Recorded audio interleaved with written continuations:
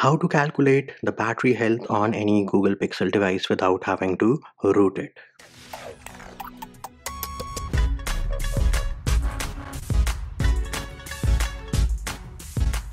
Hey peeps, what's up? Munchie here, back with another video, and in this video I'm going to show you how you can calculate the battery health on any Google Pixel device without having to root it.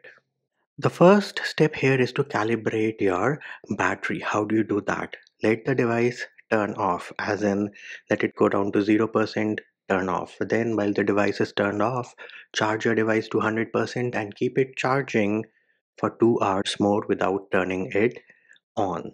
Right, then you can turn on your device, use it regularly, and then let it go back to 0 and die again. Once the phone has died because of lack of battery, go ahead and charge it one more time from 0 to 100% for another 2 hours after 100% while the device is turned off, and this is going to calibrate your battery. So this here is the Pixel 3, and right now we are running Android 12. However, the process is independent of Android versions. So first of all, you will go into settings and then you will go into about phone.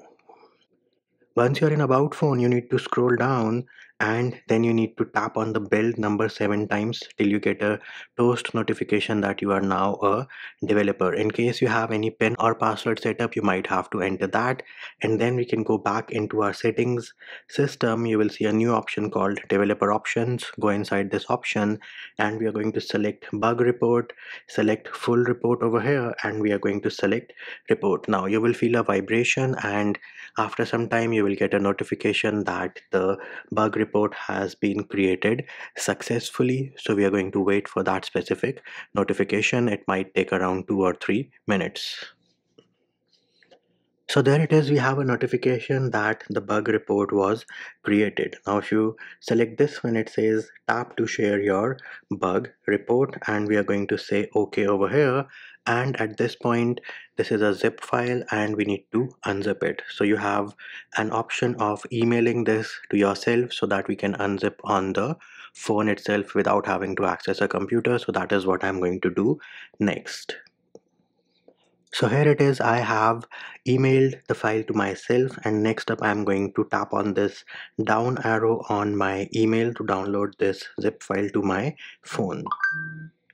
Now, once you've downloaded the zip file to your phone, the next thing you need to do is you're going to the Google Play Store, and herein we are going to use an application called FX File Explorer, which is going to let us unzip this file. You are free to use any other file manager application which lets you unzip files. So let me go ahead, open FX File Manager. So this here is the main page of FX File Explorer. We are going to go into main storage, and herein we are going to go into the download folder because this is where files are downloaded automatically if you download them on your phone. Now this here is the file. This of course has the code name of my device, which is Blue Line. In your case the name might be different. So we're going to press and hold on this specific file, make sure it is highlighted, then 3-dot menu on the top right, we're going to select open with and say archive explorer. So these are the contents of this file. Now we are concerned with only one file, which is this one over here, around 34 MB, and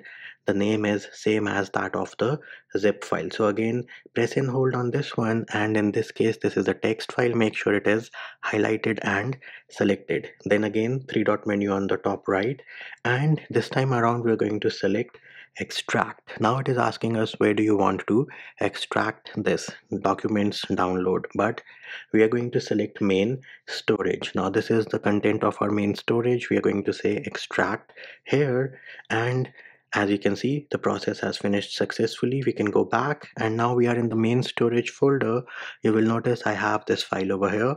Press and hold, make sure it is highlighted and selected, 3-dot menu on the top right, and we are going to say rename. Now in this case, everything before .txt is highlighted. Press the backspace on the keyboard and give it any name which you feel like. In my case, I'm saying t.txt and select OK. So now the file has been renamed to t.txt. Next up, we are going to go back to the Google Play Store, and herein we are going to look for an application called Terminal Emulator. So Terminal Emulator for Android, this is the one which you're going to install. Of course, the link can can be found in the description of this video as well.